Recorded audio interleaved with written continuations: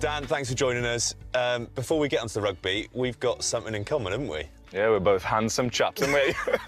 I was talking more about the scar on your neck. Yeah, we've both had been through the mill with sort of neck injuries, for different reasons, but mine was obviously playing rugby. When I first started off at the Dragons, making Heineken Cup debut, mine was sort of making a tackle at the bottom of ruck and everyone fell on top of me and was in hospital then for France for a few days before being flown back and having neck surgery. So this seems a long time ago now.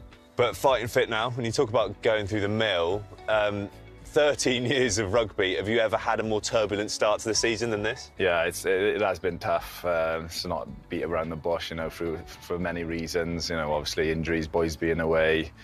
And yeah, it's only us really that can put it right. It hasn't been through lack of effort, but we need to get back to winning ways because traditionally the Ospreys have been, you know, the strongest Welsh region, and we're not accustomed to this, but it's only us that can put it right.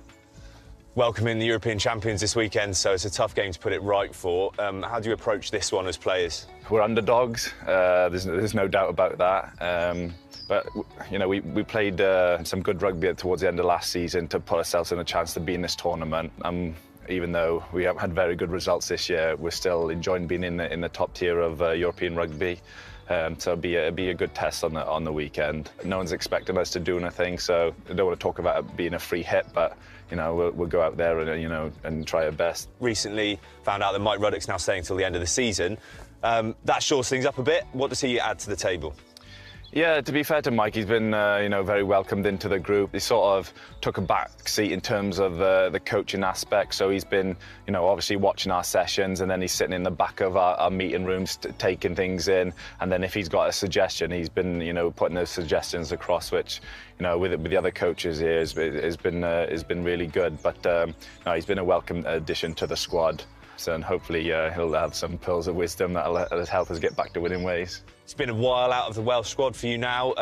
You still got hopes to get back there? Anyone that plays in Wales and they want to play for Wales, so yeah, there's always hope. And if I'm playing well enough, I'll be selected. And if it's not meant to be, then it's not meant to be. But it won't be through the lack of not trying. We'll just have to see what happens.